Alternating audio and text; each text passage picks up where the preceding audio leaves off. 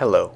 So we have this word problem, and it says 8.59 kilogram block slides with an initial speed of 1.68 meters per second down a ramp inclined at an angle of 28.0 with the horizontal.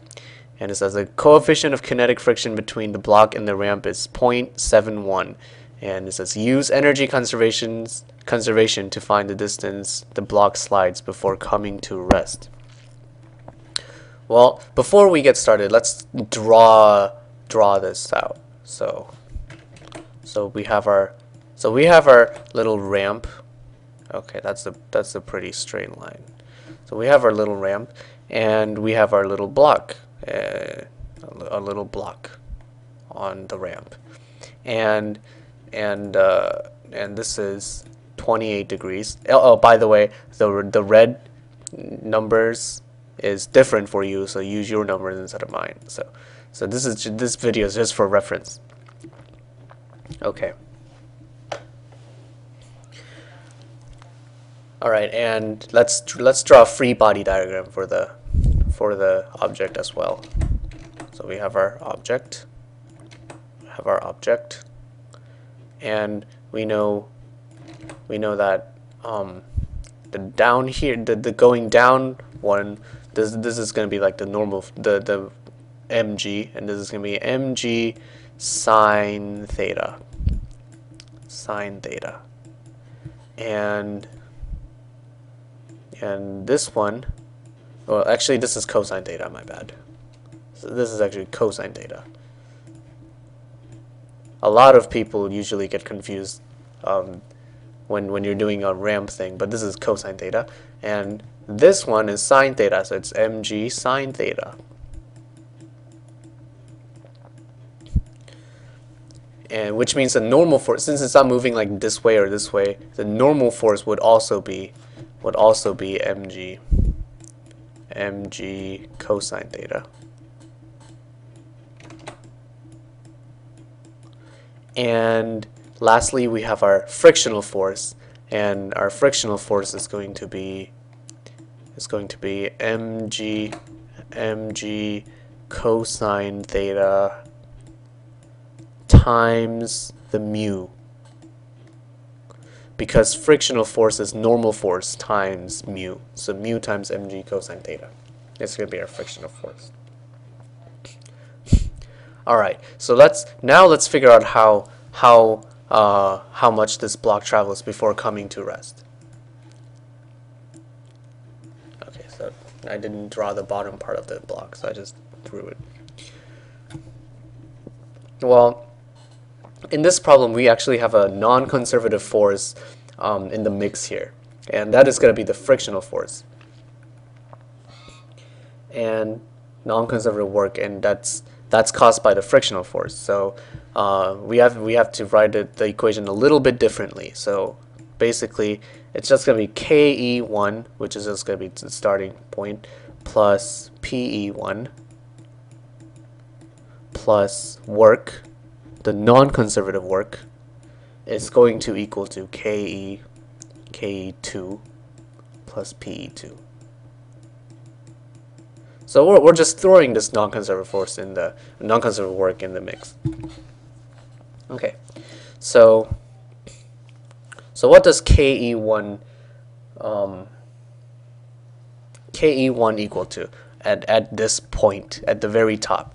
Well, it says the initial speed is 1.68, so it's just gonna be mv squared. It's gonna have some sort of kinetic energy, so I'm just gonna write mv squared over 2 here, which represents the kinetic energy, plus potential energy, and the potential energy is going to be something different. Well, potential energy, yeah, something different. Because let's just say that the horizontal is going to be, let's just say the horizontal is negative here. So this is going to be, I mean, horizontal is 0 here. So horizontal is the top of the ramp is 0. So this is actually going into a negative direction. So if it's going downward, it's going to be negative. So the potential energy at the top would be 0 because we're saying that this is we're saying that top is 0. Now plus some sort of work, and the work is defined by force time. Work is force times distance. So work is, this is the force, so times distance, and we're just gonna label d as the distance that it travels. So we're gonna solve for d later. So plus mu mg cosine theta times d is equal to kinetic energy 2, and that's gonna be 0 because as it comes to a stop, and the potential energy is going to be a negative because it's going to be below the horizon, and you're actually taking away the work, so this must be a negative as well. You're taking away work from the system, so this is going to be a negative. So 0, back to potential energy, and potential energy is going to be negative mg height. Okay, so before let's see what height is, though. We know that the height is from here. We know that height only is vertically, but this is in an angle. So how do we do that? Well, we can use basic trigonometry. Well, if this is a height and this is a distance that's traveled, so if we say the thing is right here, then it might stop here, it might stop here, but whatever, because this is going to be the distance traveled. So let's say that it stops here. So that's going to be this distance, and we have our angle, which is 28 degrees, which is a theta. So how do we solve for height? Well, we know that so katoa, and we know that sine is equal to sine of theta is equal to opposite over hypotenuse. So what is our sine of theta? I mean, what is our opposite of this angle? It's height. It's the height. And what is our hypotenuse? It's d. So if we solve for height, we get sine of theta is equal to, or sine of d times sine of theta, because we multiply d on each side, is equal to height.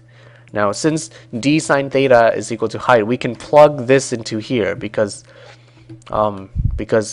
it reduces a variable, because we have d here and d here, and we're solving for d anyway. So let's just plug that in there. So if we do that, then we get, then instead of this equation, we get mg times d sine theta.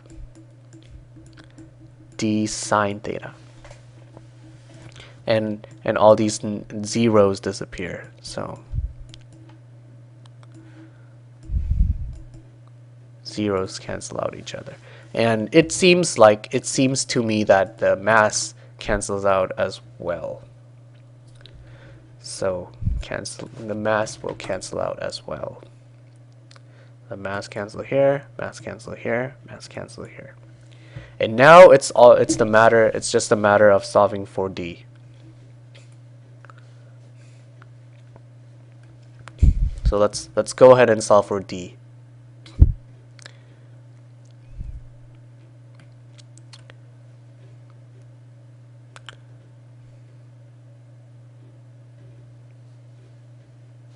Okay. So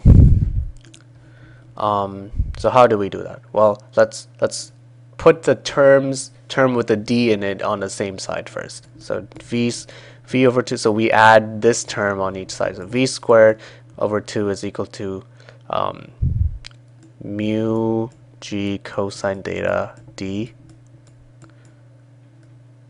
minus g d sine theta. And it seems like we can factor out some variables here. We can factor out a g and we can factor out a d. So v squared over 2 is equal to gd, because we factor out gd, and mu times cosine theta, because if we factor out GD here, we're left with mu and cosine theta minus sine theta, because if we factor out those two, then we're only left with sine theta. Sine theta. Okay, so now I guess we can solve for D, because we can divide by mu cosine theta minus sine theta, and we can divide by G. So we can say that D is equal to V squared over 2G times mu cosine theta minus sine theta. So what are those values? Well, let's just figure it out. Let's just plug it into our calculator. All right. So we have v squared, which is 1.68 squared, all over 2 times g is 9.8, times mu cosine theta minus sine theta. So mu is 0.71, because that's the coefficient of kinetic friction. So 0.71 times cosine theta, cosine of theta, and theta is 28 degrees, minus sine of theta. And we get 0.915. So D is equal to 0.915 and in 5 meters. And that's basically how you solve this problem.